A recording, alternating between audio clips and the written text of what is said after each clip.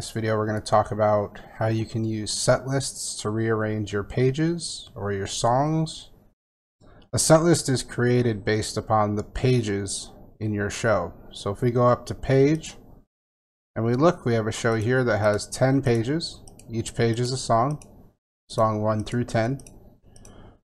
What that set list will allow us to do is rearrange our songs based on the set the band would be playing that night.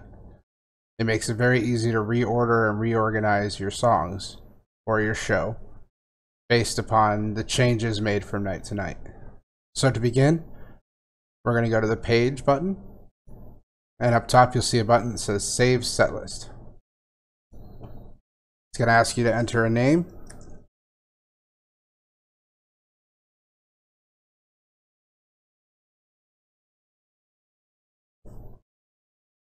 And then it's going to tell you down here it's been saved to your documents folder or your show folder as my setlist wanted is a txt file.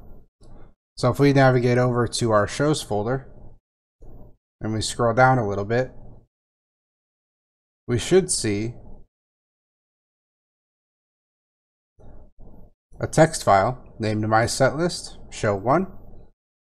We can open that up and see that we're just given a text file with the name of each page or each song listed out. Now this is handy when it comes to printing out set lists or publishing set lists, but it can also be used to rearrange your set for that evening. So if we were to rearrange some of these songs, say song 2, 3, and 4 was moved to the end of the set, we can cut those out and paste them at the end. And maybe song 8 becomes the closer of the show.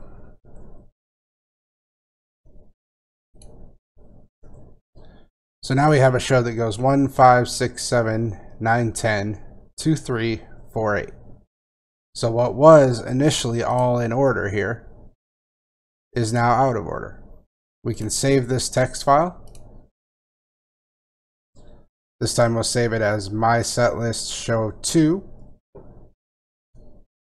Save it into your shows folder, and then we can close the text file. Now in MagicQ, we can load a set list, again from the Pages button, up top in the soft buttons, Load Set List, and we'll open a file manager window that shows you all of the text files available in the shows folder. So you can see we have show number 1 and now show number 2 here. So if I load show number 2, you'll see that now my show is resorted. Song 1, 5, 6, 7, 9, 10, 2, 3, 4, and 8. You can do this and redo this as many times as you need. It will reassign all of the playbacks for those pages according to this set list. Again, this is a great tool when your band or your show is going to change and shift from night to night. You can keep a stockpile of those text files to be prepared for any lineup or any set change that may occur.